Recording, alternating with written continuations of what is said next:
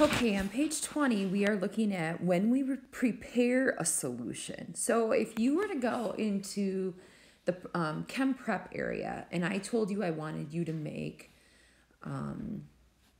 a 6 molar hydrochloric acid, okay? So that would be a little bit stronger of an acid than, say, a 3 molar hydrochloric acid. And oftentimes we buy things in big stock containers and then we will dilute them down so that they're a weaker acid or a weaker concentration of something. So we look at how we prepare things and what we do to dilute them. And the equation that we're going to use for these guys is this one right here. M1V1 equals M2V2. When you read your problems, you want to label all 4 of these variables in the word problem. So when I look at number 5, what volume? That's the question right there. So we'll label this guy V1. And of course, they're going to want their answer in milliliters. Make sure you see that. Of a 2 molar calcium chloride stock solution. So they're telling you the molarity of what they want the volume for. So that's M1. So what volume of that molarity would you use to make 50 liters? So this is your V2 of 3 molar, and that's your M2.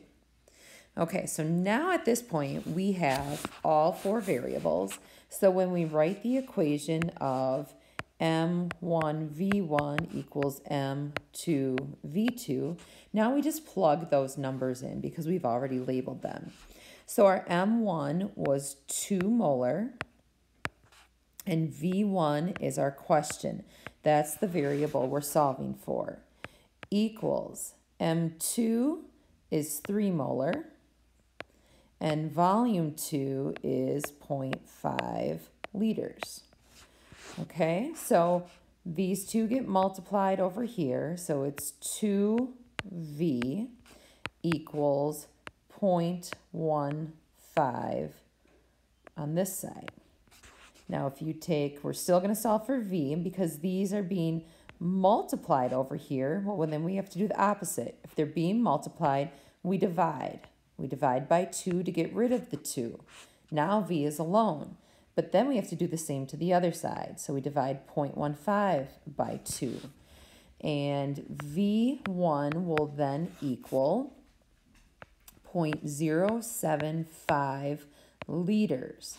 But you have to look back at the original question. They wanted the answer in milliliters. So you simply swing that decimal 3 spots. Volume 1 would be 75 milliliters. All right, looking at number 6. Let's move down here. How many, I feel green. How many milliliters? So again, that's a question for volume. And of 2 molar magnesium sulfate, there's your M1. That's a molarity. That solution must be diluted with water to prepare this volume of this molarity. So again, we have all 4 variables. Our equation is always M1V1 equals M2V2. And now we plug and chug. Molarity 1 is 2. Volume is what we're trying to answer. And then we put in molarity 2 is 0.4. And volume 2 is 100 milliliters. So do the multiplication on each side. 2 times V equals 4. Why am I having such a hard time with this? 40. Hello. Okay, divide each side by 2. And V1 equals 20 milliliters. Now, because the only thing you have to make sure is that both of your volumes are either, they can be in milliliters or liters, but they have to be the same. Okay, so if V1 is in milliliters, then V2 has to be in milliliters. If V2 is in liters, then you would be solving for V1 in liters.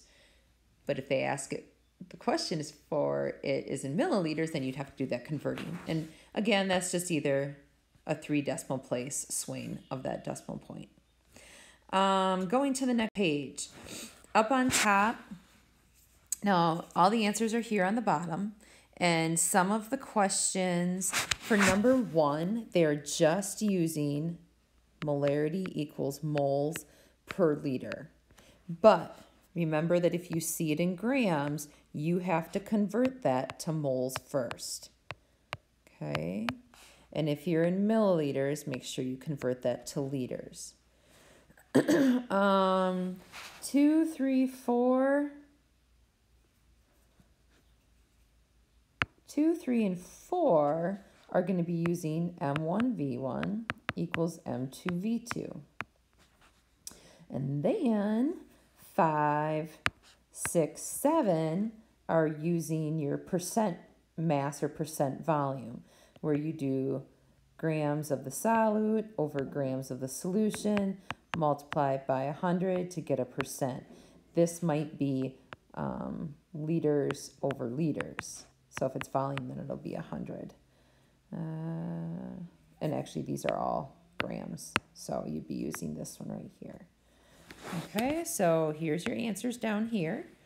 The answer key, I've worked everything out for you step by step. You can see that in the filled-in packet if you need to access that. Or, again, today we meet at 11:30 for question and answer. All right, take care, guys.